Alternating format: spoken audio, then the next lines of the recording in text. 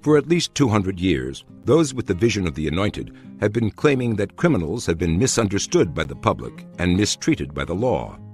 A product of social circumstances and societal failures, criminals should not be punished but rehabilitated, according to this view, found in such 18th century figures as Condorcet and Godwin. In addition to questioning the morality of punishing people for circumstances beyond their control, the anointed tend to believe that punishment does not work, but that rehabilitation does.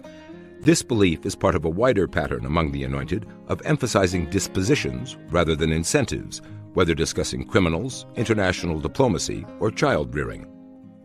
The conclusions of those with this vision are as logical as the opposite conclusions of those with the tragic vision. It is the imperviousness of the anointed to any argument or evidence, and their readiness to dismiss and condemn those with different views, which have made criminals mascots symbolizing the superiority of the anointed. An episode in San Jose, California, illustrates this mindset. The federally funded Alternatives to Incarceration program sent selected imprisoned criminals to colleges to complete their sentences there instead of behind bars. After a series of rapes at San Jose State University, the city's police chief discovered that imprisoned rapists had been released to that institution and that convicted felons routinely stalked women in dark streets in the vicinity of the university in downtown San Jose. What is revealing is the response when he expressed his concern to the director of this particular project. When I complained, the project director said the clients were screened and that California had declared it an exemplary program.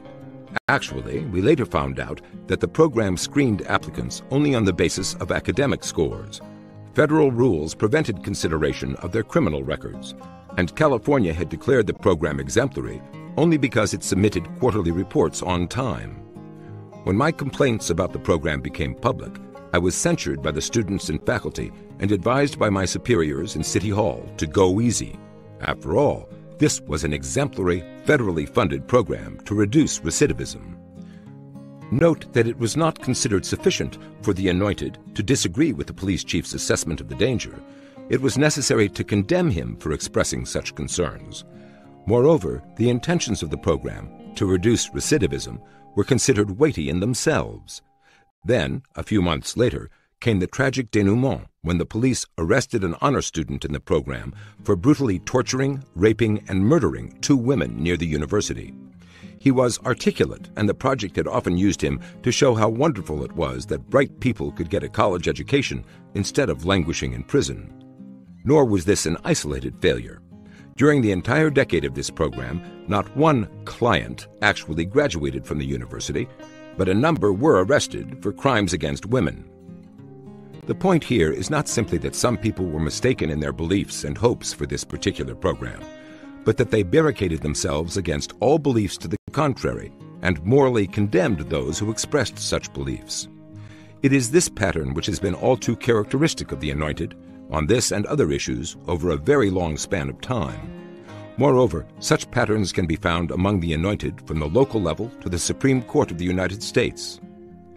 Most of the U.S. Supreme Court's landmark decisions expanding or creating rights for criminals occurred during the 1960s, but another landmark decision of national importance originated earlier in the Circuit Court of Appeals for the District of Columbia, a court aptly characterized as having a more liberal-than-thou posture that made it the darling of the Washington Post.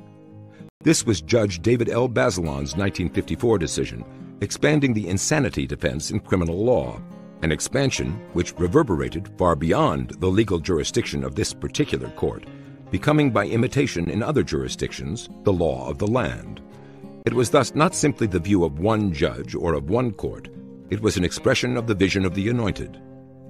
Before Judge Bazelon's decision, American courts tended to follow the same legal principle used in British law in the 19th century Macnaghten case.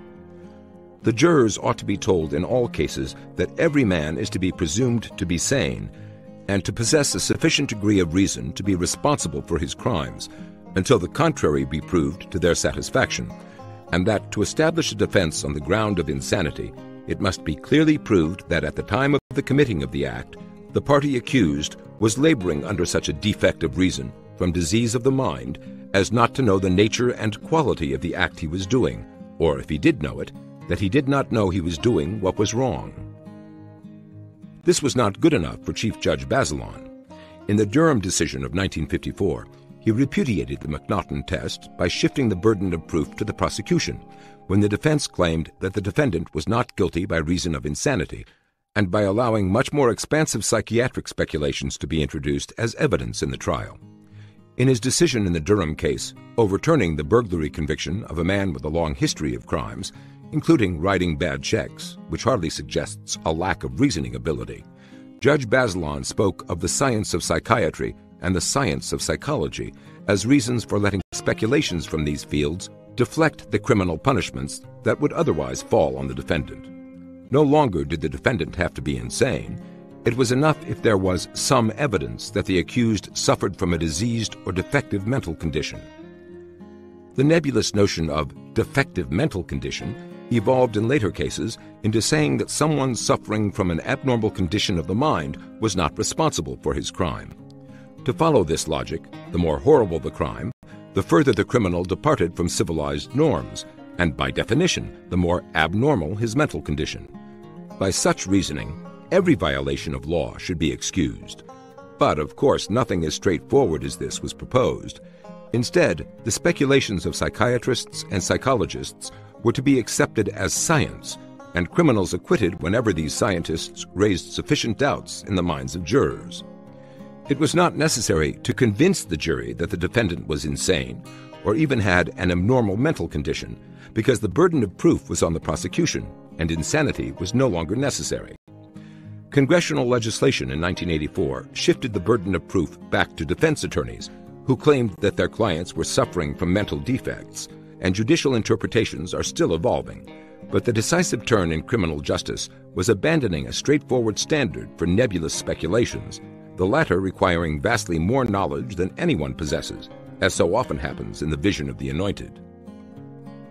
Despite much talk about science in discussions of psychiatric and psychological speculations, usually speculations about people who were never patients of those making sweeping statements about their mental condition, as at the time of a crime that the speculators never witnessed, the key scientific procedure of empirical verification has been not merely lacking, but almost totally ignored.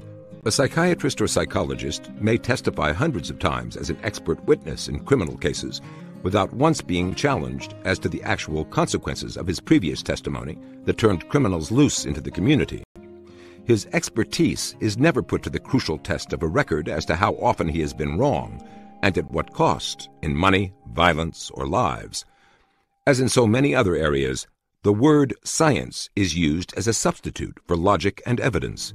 In short, the essence of science is ignored in favor of its appearance. Many have claimed that the insanity defense is not a serious problem because it is used in only a fraction of criminal cases, and used successfully in a smaller fraction. This understates its full impact as another factor delaying trials and providing grounds for appeals after conviction in an already overburdened court system. Moreover, the demoralization of the public as it sees horrible crimes go unpunished and violent criminals turned loose again in their midst because of psychiatrists' speculations is not a small consideration. Riots broke out in San Francisco after a multiple murderer was let off with a lenient sentence because of speculation that his eating Twinkies might have made him more excitable. But whether or not public outrage takes this form or some other forms, there are numerous signs of a loss of confidence in the courts and in the ability of the society to protect the public from criminals and other antisocial individuals who have become mascots of judges. It is not only psychiatric testimony which tempts judges into decisions which presuppose far more knowledge than anyone has ever possessed. Ordinary petty criminals have learned how to manipulate the arrogant gullibility of judges. A series in the Washington Post in 1994 included this vignette of one of many court appearances by a woman with a long history of petty crimes.